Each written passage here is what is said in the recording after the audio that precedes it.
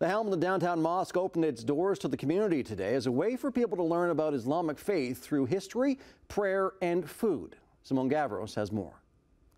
Hamiltonians filled the downtown mosque today for its open house to learn more about the faith. I came out to find out more about the Muslim faith and to participate in the activities that are being offered today. You're a little shy to come in at first, and then as soon as you just spend a little bit of time here, you're comfortable, and I think that's what we all need to do, more open houses.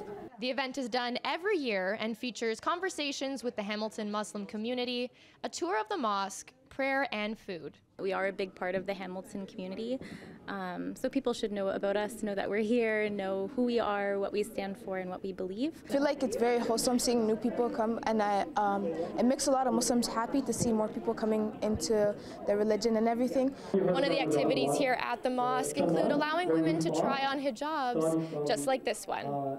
I think it's lovely. I've always admired they're sticking to what they believe in, wearing what they wear, and I think they look lovely.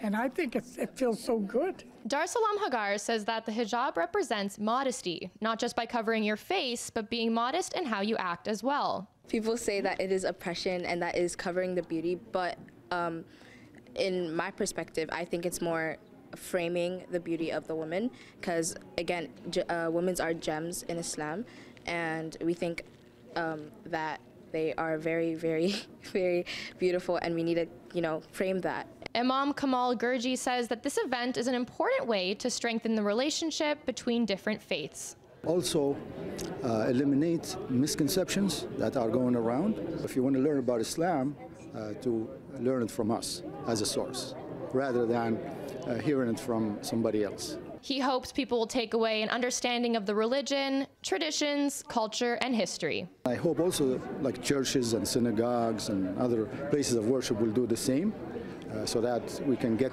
to know each other's faith. Simone Gavros, CHCH News, Hamilton.